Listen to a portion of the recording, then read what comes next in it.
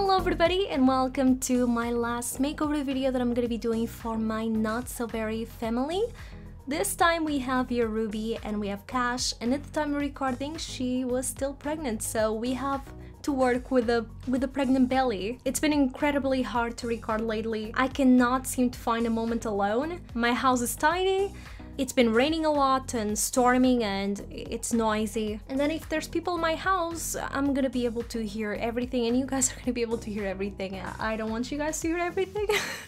Thankfully I got some free time now, so I'm doing this now. And for the makeovers, I tried to work with Ruby's belly since she was still pregnant, and not a lot of the clothes in the game seem to go well for pregnant sims. A lot of them have belts and end at the belly. I didn't want that, so it took me a while to find the top that would actually suit her belly and that it wouldn't look weird.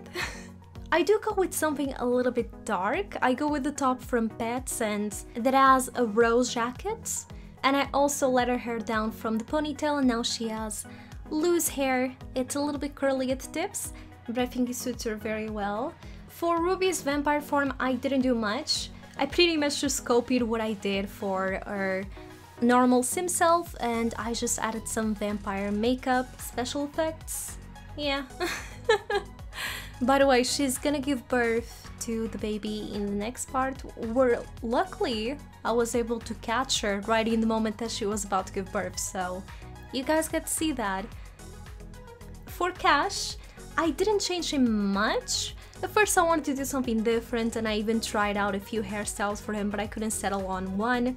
So I just gave him one that was similar to the one he had before, that was not CC.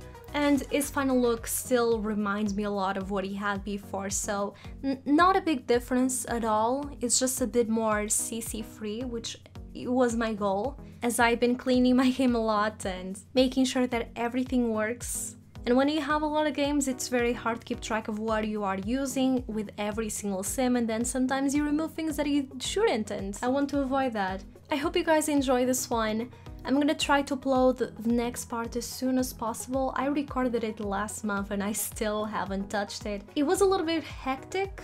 There were a few issues while recording and I had to exit the game, repair my game. Yes, it was that extreme. Apparently there's a bug in the game with the serial romantic aspiration and that I discovered by playing in that part.